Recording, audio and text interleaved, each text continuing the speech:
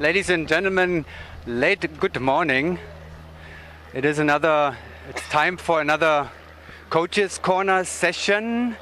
And our coaches, this time here, Mr. Gary Smith, Chris Talbert, Joey Jones, have been crunching the numbers that we saw, first of all, here for a little while.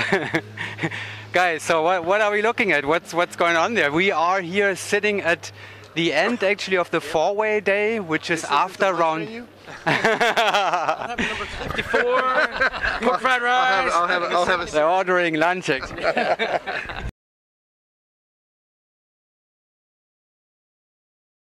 Oh, no, this is the score sheet, really. We're focused on the score. So it's after... Talking about the cut, as happens at IPC formation skydiving events, we're figuring out, so it's the top team from each country that's going to move forward in four-way, and that's what we're figuring out who those are, because we've got in the top 10, both Russia, Italy, and France have more than one team, so it's the top team of those nations, and we're figuring out who's fighting for the... It looks like there's quite a fight here to get that number 6 slot for the finals. Right, so the semifinals are round 9, there'll be another cut to round 10, and... Let's hold for 1 second. I just want to update the audience quickly. We are sitting here at noon on Thursday, and the four-way event is complete after round 8, but we don't know all the scores yet. Right? Exactly. It's a lunch break, and the judges have judged up until round 7. The teams have just done round 8, and they're all eating right now. And so right now we are not updated with round 8 scores. I know what you're thinking. Sorry, Chris. That was good. I'm speechless. That was good. That doesn't happen often. That was good. So then Joey can probably update you better, because Joey is in the hunt with Formula about who's fighting for what spots after the semifinals. Well, with Formula, we were trying to push to get into that 4th place spot, but it didn't work. But we're pretty solidly in 5th. And then fighting for that 6th spot, we've got Austria with Final Fire in there. And they're at 100 and... Oh, that's the 5th spot. Yeah, and they're pretty soundly in 5th, but 6th place is wide open, huh? Yeah. We've got Italy and Atomics. Italy is Extremo, and Atomics is the German team that you've been working with? No. Luke Verstappen. Tied at 109, and hot on their tail is Denmark with 107 and Holland at 106. So with 2 more rounds to go before that final cut, it looks like it's anybody's game, huh? Yeah. It depends on round 8 now, what they do in round 8, and then of course they still got round 9 tomorrow. So it'll be interesting. It'll be interesting, and again, it's great for 4 teams to be fighting for. So it puts pressure on them, and they feel as though they're fighting out there for a medal in a way. The average is quite high as well.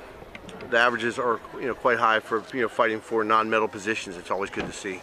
And we've got, it looks like the female, to give an update on the female standings, the French girls are doing quite well. They're at 156 through round 7. But there is a good battle for 2nd and 3rd between Infrared Band from Russia and Bellatrix Riss and the girls from Australia. They're tied through 7 at 94. And the 4th girls team, No Mercy from Poland, is hanging in there at 61.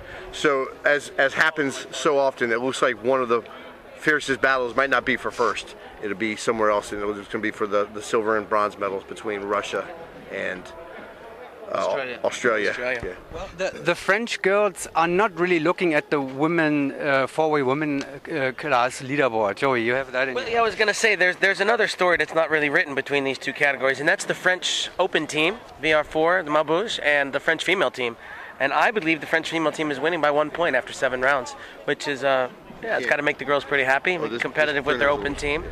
So that's a good story to keep watching as well, and see how the girls fare against their Open counterparts, because it's a mixed team on the top. So yeah, we'll create a combined leaderboard later after round 8 when it's complete again, and see how it looks like. It's always interesting to do that.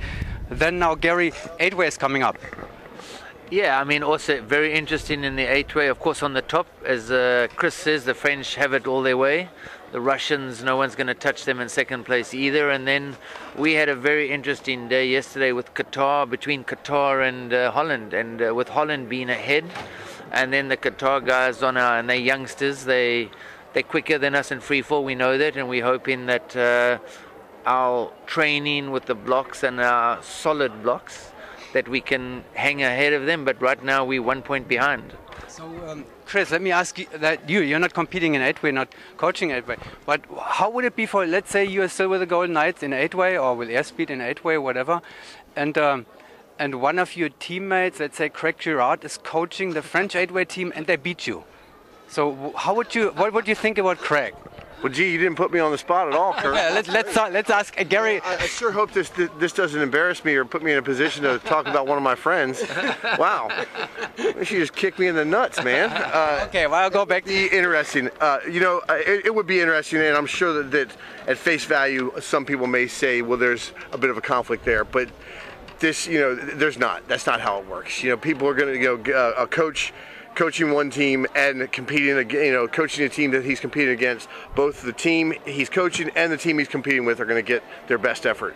That's the definition of being a professional, and that the people that are hired to coach skydiving teams long term like that, that they don't get those jobs if they're not professional. Is it like that, Gary? Are they easy on you? Or? Very easy. I think Chris summed it up very well. No, we're joking about it. Of course, Qatar, they want to beat the coach. So who knows, if they beat me, I might be out of a job. But and the Dutch guys are asking me how much I'm being paid by them to make sure that they beat. They do pay well. No, I don't know. They pay themselves well. I mean, for me, it's a lot of fun. I'm very proud of Qatar, and I give them, as Chris, I give them my 100%. In the prep to the jump. I feel a little bit that I even shortchange them a little bit because I'm in the plane while they're doing their final prep. But they're doing a great job, and with Holland also I give 100%, and I enjoy the jumps and free fall. Tough day for us yesterday, slower day, not our easiest blocks, and we know that the Qataris are a little bit quicker than us in free fall. So. All right, gentlemen, you can go and order your lunches now. Sorry for holding you back from. Sorry, Joe, you're suffering a little bit. Of allergies, huh? Cutting the grass out here has got me. Yeah. I'm fading. But let's take a break then. Enjoy your lunch, and thanks for taking the time.